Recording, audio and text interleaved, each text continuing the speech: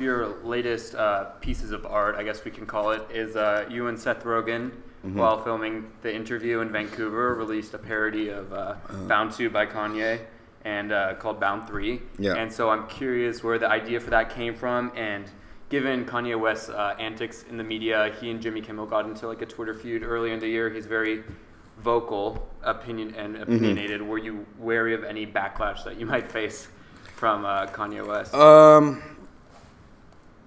It was, we were shooting the interview in Vancouver, the video came out, and then Seth wrote me an email one night and said, check this out, try to learn some of the lines. I said, okay. So I came the next day, and I was like, what's up? And he's like, well, I wanna recreate some of it. So they had we had a stage next to the stage we were working on. They put up a green screen and a motorcycle. And at first, I think he was just sort of figuring out what he wanted to do. And so he just intended to shoot part of it. And then I had actually done certain things where I recreated other movies shot for shot. So like we redid the shower sequence from Hitchcock's Psycho, shot for shot in slow motion. So I think I don't know if I get full credit, but I think I kind of hinted at the idea that we could actually do the whole thing shot for shot. And so he got really excited about that, and Jason, the guy that shot it for us, liked that too. And so that became the project, and it actually did not take that long.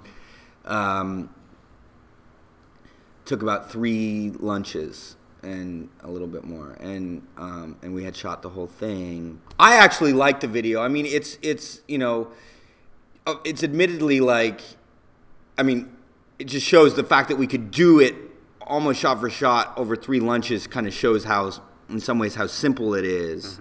I think that's sort of the point. They are showing, you know, Kim and Kanye are showing a very personal side of themselves. There they are together. If they had done, you know, a video that was more kind of earnest or less kind of fantastical, goofy, that maybe would be even more kind of sickening. Like, I'm sure people would hate it even more. Like, this is, you know, like if it was all like beautiful and flashy, and I'm sure they'd get the same, you know, kind of backlash. So in some ways, I think they're very, you know, and I truly believe this, I think in some ways they're very brave to just put themselves out there like that. Yes, it's very self-involved, but I also think it's a legitimate way to make art, you know, use the self as a model to kind of talk about larger things. And but Seth just thought it was a, you know, silly video, so I think that's why he wanted to do it. And so I thought, yeah, you know, he might hate it. He might, you know, Kanye might hate it. But I also knew that Kanye was a big fan of Seth's. So the feedback that I heard about was that Kim tweeted at Seth and said she thought it was really funny, and that Kanye also thought it was funny. But considering how vocal Kanye usually is, the fact that he didn't write anything about it was a little suspicious, but who knows? Yeah. And last question to wrap it up. You're a Renaissance man. You've done acting, art, teaching, what have you. What's one thing you haven't done yet that you've always wanted to do?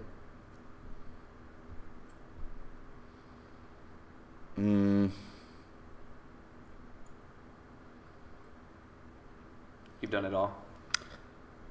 Yeah, I mean, I'll continue to do it, but I mean, I like I said, you know, if I think about my young dreams, I feel like I've achieved them. Cool. Awesome. I'd like to thank you for joining us today, and have a happy holidays. Cool, man. Happy holidays. All right. Everybody staying in town for the holidays? Yeah. Are you? How's Pally this year? Are you all graduating? Yep. We have a new principal this year. Oh, who's that? Kim Diorio.